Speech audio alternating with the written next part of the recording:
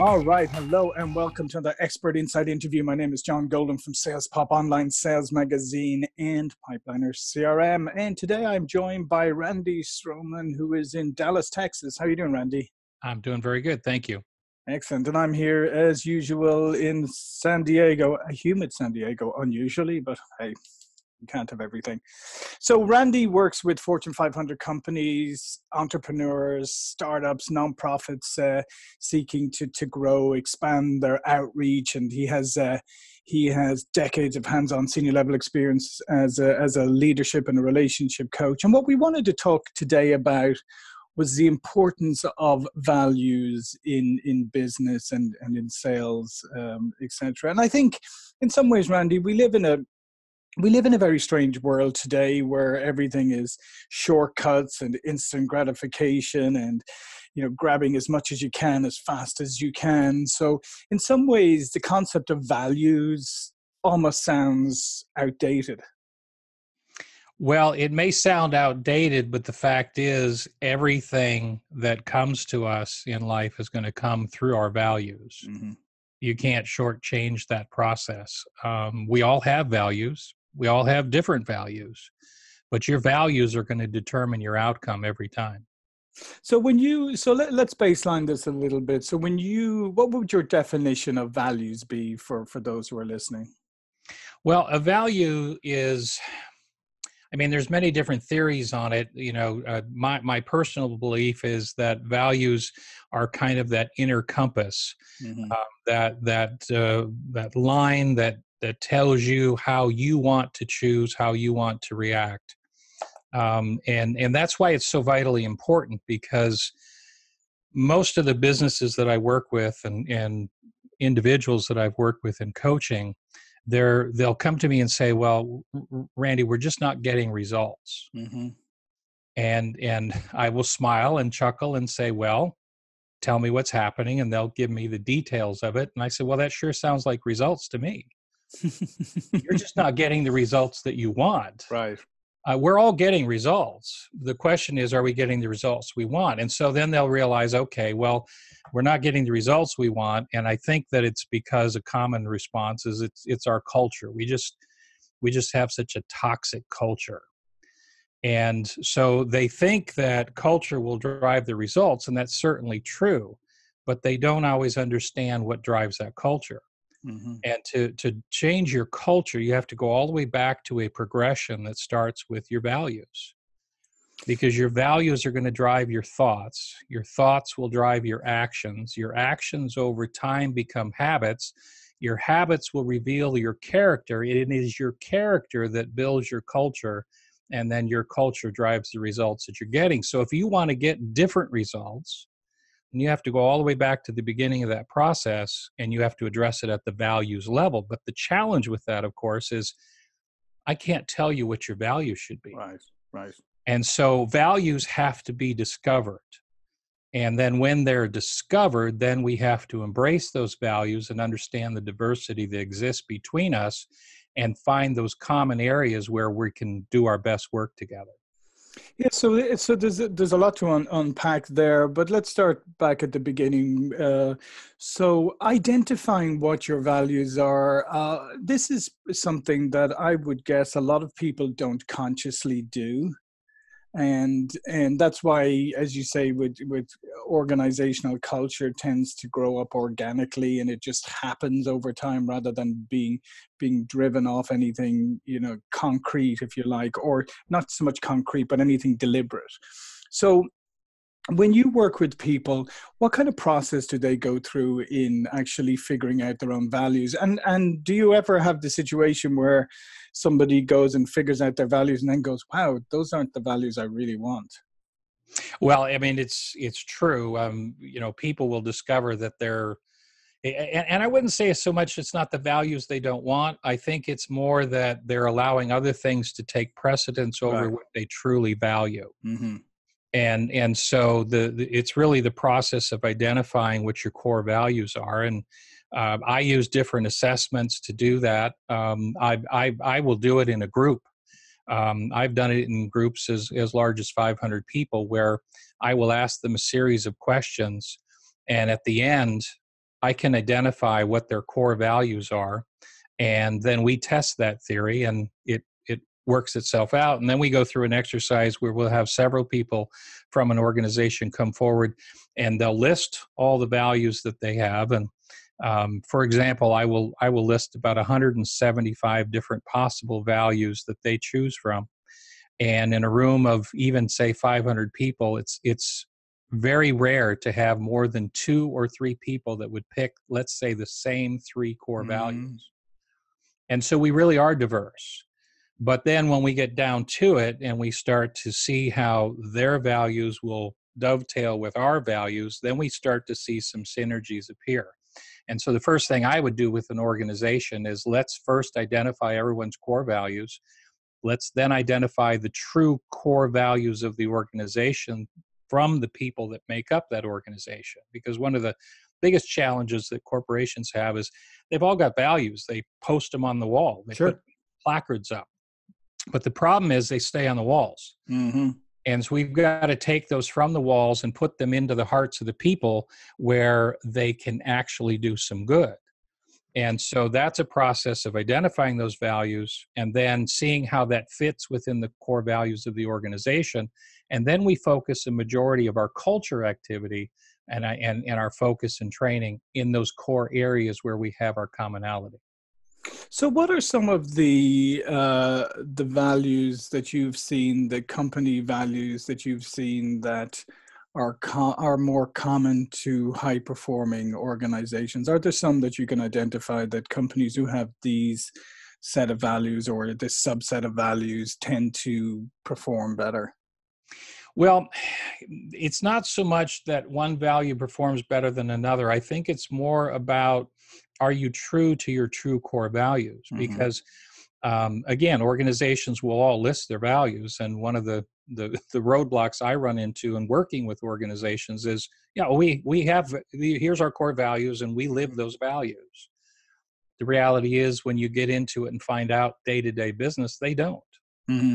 And so it's really not so much having a set of core values that seems to be unique to those that are successful, almost like Jim Collins' approach of good to great. There was a set of circumstances that were inherent in every good to great company.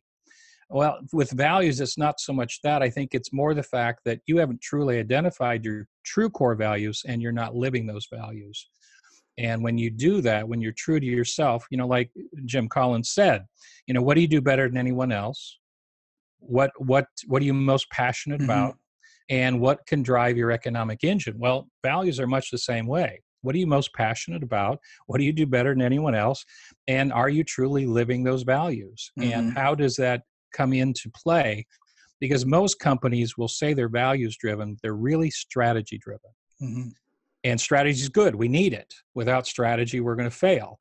But there has to be this synergy, this balance between values and strategy, and the two have to come together. So how does that manifest itself? So say that we go through a process and we establish at the end of the day that these are the values that the company wants to live by. How do you then ensure that the organization as a whole lives those values? Because as you say, it's an easy thing to say, and you can put it on a placard on the wall, and you can put it at the end of all your communications and all of that. But how do you actually get it to become part of the DNA of the company? Well, it's got to be top mind awareness. And that's first and foremost. As with anything, the vision of an organization is only going to be clear as we keep casting that vision. And so if, I'll go into many companies and ask them, what's the vision of this company? And if I interview 100 people, I will get somewhere around 75 different answers. And so there's a lack of casting that clear vision, but then there's also the process of understanding how values come into that. So one of the things I will do once we identify core values is I have people actually take and print out their 3 core values, frame it, put it up in their office or their cubicle, depending on their structure and their level in the organization. And now when I sit down with you to have a conversation, you've got your sign behind you. But let's just say that we're in your office and I'm looking straight behind you. And as I'm talking to you, I'm seeing your 3 core values right behind you. And so now I know how to frame my conversation in a language that is going to be understandable by you. I am not approaching you from my values. I'm Mm-hmm. approaching you from your values. And that's one of the first things I do. And then a second is to work with human resource departments and help them to train their leaders, their managers, their executives from top down to have a values-based conversation versus a performance-based conversation. Because Mm-hmm. so often we have performance-based conversations, and performance can be very subjective. Now, Sure. values can be too, but if I sit down with someone and say, here is what we've observed, this is not in alignment with your own core values, and it's not in alignment with the values of the organization. So together we have to come up with a plan of how we can bring you back into alignment.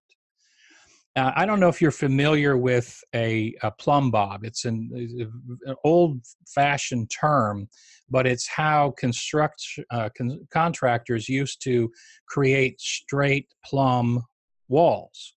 They would Yeah. drive a nail at the top, hang down a string with that metal torpedo that had a pointed end on it, and gravity would cause that plumb line to be perfectly straight up and Mm-hmm. down, perfectly plumb.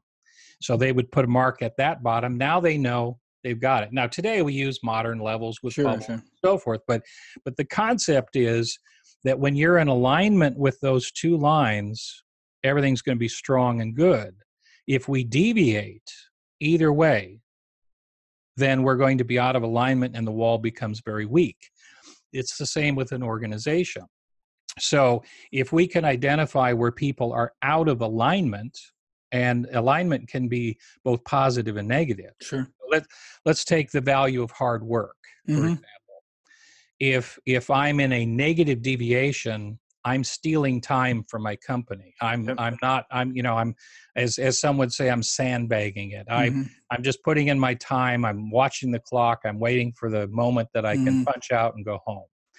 Now that's negative, but positive deviation is just as damaging to an organization, to where it's all about results, it's all about the work, it's nothing about the people, and it causes just as much damage to an organization as someone who's stealing time.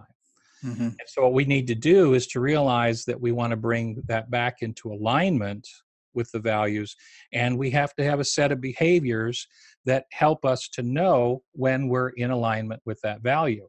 And so that's really the key, is getting that to become inherent in the organization. So instead of talking to you and saying, well, you really did a poor job on this, it's not about the poor job. It's about what value did we not come into alignment with, and here's the steps to follow to get back into alignment. Now your performance improvement plan is very, very specific to the needs of the organization, and it's in alignment with the values of the organization.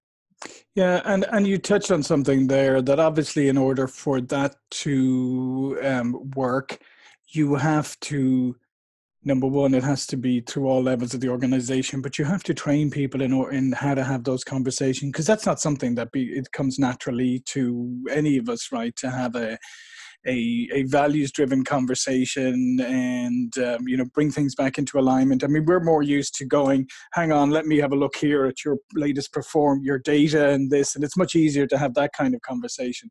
Mm-hmm. So how do you train people to be able to, especially managers, and that, to be able to have values-driven conversations? Yeah, I would just add to your analogy that it may not feel usual, but it is very normal.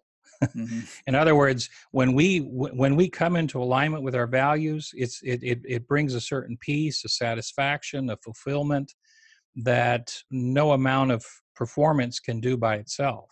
Mm-hmm. And so we know we're being true to ourselves, and we know we're being true to the organization.